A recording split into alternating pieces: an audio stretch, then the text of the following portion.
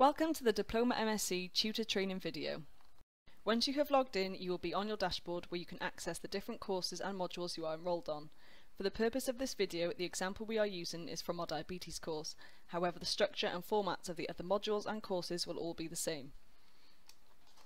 You can use either the quick access on the dashboard or go to the left hand side under My Courses where all of the modules you are enrolled on will be listed.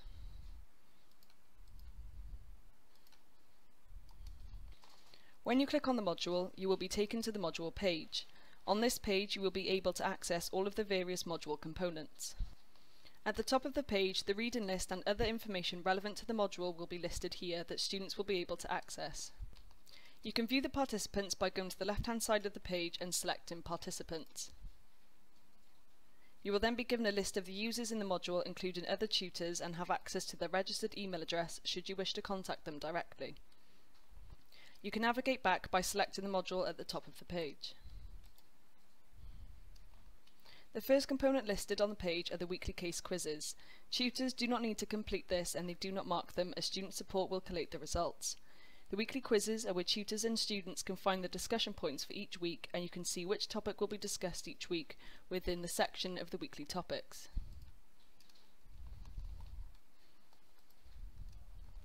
To find the discussion points and attempt the quiz if you wish to do so, simply click on the desired weekly case to start. You can then click Preview, or if the quiz is not yet released, you can go to the Administration heading on the left-hand side and select Preview. You will be able to preview the quiz even if it is not released to students. You can either attempt the quiz or go straight to the bottom of the page without completing anything and select Finish Attempt. You will then need to select Submit All and Finish, and then confirm it again on the right hand side of the page. You will then be taken to the explanation page where the answers, explanations, references and discussion points will be displayed. Hover over a red cross to display the correct answer. Discussion points are often within the explanations. They can be in each separate explanation or all together in one section. Once you are finished, scroll to the bottom and select Finish Review. You can then use the top of the page to navigate back again. The case discussion forum can be found under the weekly cases. Simply click it in order to enter the forum. You will be able to view other people's posts and respond or create new discussion topics, and new messages will be highlighted. You should separate your group using the drop-down menu. When creating a new discussion topic, you must make sure you have selected your group, even if there is only one group in the module. You can do this by either selecting the separate group drop-down box before posting or before you submit your post. Type your subject and message, scroll down to the bottom of the page and select your group. Make sure your correct group is selected before you post to the forum. Failure to separate the group will result in students being able to read your post but not able to respond to it. To respond to a thread, click the discussion title. It is easier to view replies in what is called a nested form. This way you will be able to see all of the posts of who has replied. To change this, go to the top and select your preference. Users can choose whichever preference they like, but we recommend the nested form. Then to reply, click the arrow at the bottom right of the post. If you do not have the minimum browser requirements, you will not be able to view the buttons available, including the reply button. Please see the frequently asked questions listed on the bottom of our website for more information on what the browser requirements are. These requirements are vital for full use of the course. Please remember the discussion forum times out and lost work cannot be retrieved. We strongly recommend creating your posts in a Word document and copying and pasting them into the forum. You can edit your posts by selecting the pencil image, but please do not edit the posts of students. Also, please do not use the maximum rating tab under each post. The only feedback students should be able to see before results are released are for the portfolio, which we will look at now. Next is the learning portfolio or journal. Again, you should select the correct group and your tutor group will be displayed. Then click View All Submissions to view the submission statuses of portfolios and be able to access them. Click the magnifying glass to maximize the text and you will be taken to the full version of the text. You will need to go back to the group list before you can add a comment. To add a comment, simply click the word comments and you will be able to see any previous comments as well as being able to add a new one by entering the box that displays add a comment. Once you have done writing your comment, press Save Comment. The student will then be able to see your comment when they enter their portfolio. Alternatively, you can select a participant from the list by clicking their name and this will take you to their profile.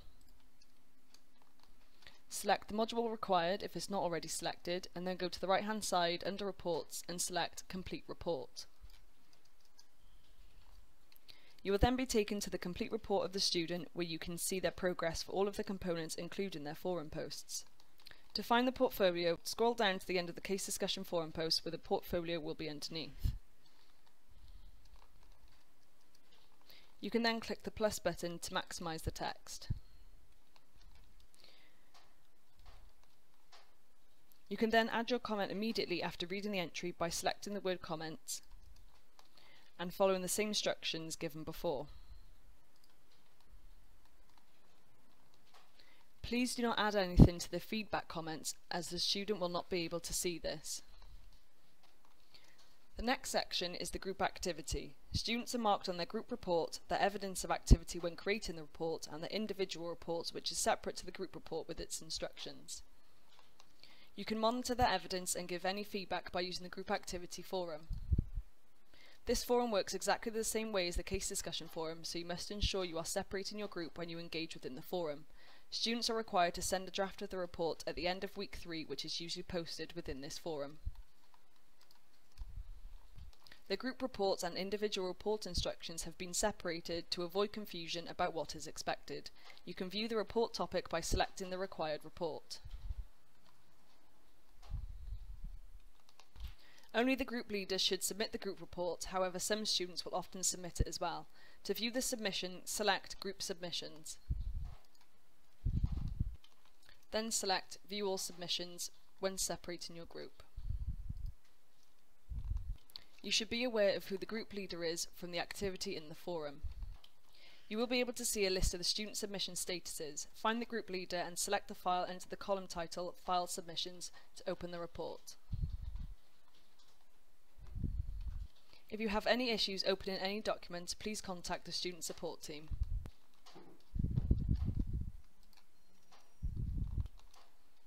Finally is the case-based examination. Students will have 1 hour from the moment they open their attempt to complete 30 multiple choice questions of a single best answer format. Same as the weekly cases, tutors do not need to mark the exams as the student support team collate this information. To preview the content, click on the exam.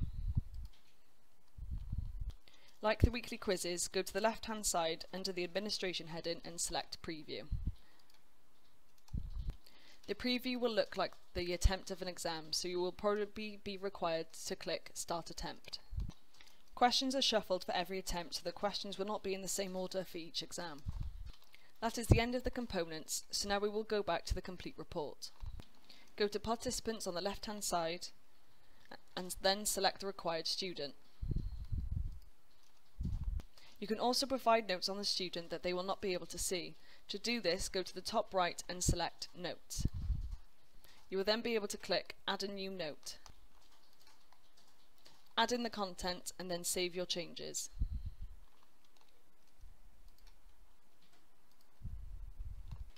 You can then revisit this section to review any notes you have added for the student.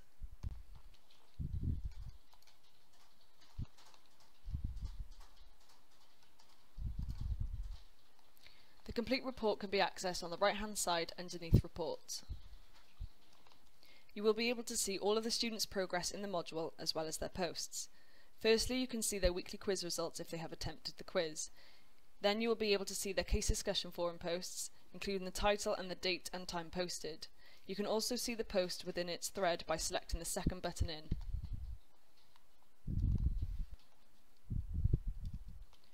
After the discussion post is the portfolio, which we have looked at previously. You can also see the submission status of the portfolio as well as how many words have been added and can post your weekly feedback comments here. You can also see the submission deadline dates. Under the portfolio, you can see their contributions to the group forum. Again, you can click the second button in to review their comment within the context of the thread.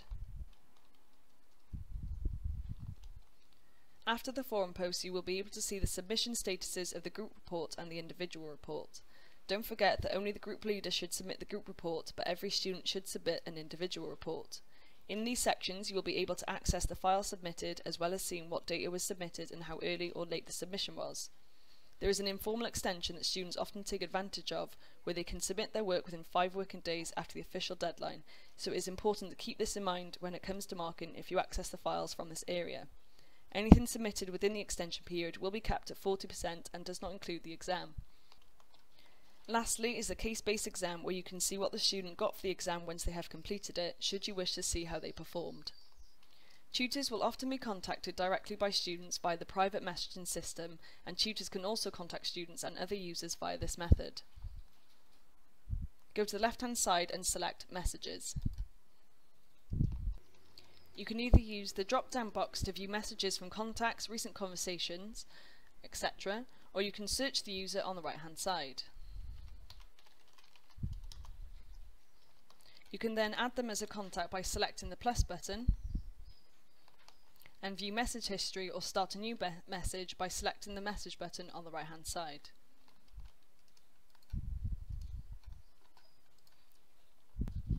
Type your message and then click Send Message. You can visit the site home, and this will give you the module overview of each of our courses, but most importantly the module dates, of which the end date is also the submission deadline date. You can tidy your dashboard by pinning the different sections of the course navigation tools away from your main dashboard. Simply click on the left facing arrow to pin the selected section. You can still access the information if you hover over the required section box. To unpin the section, just hover over it and then select the small right facing arrow next to the cross.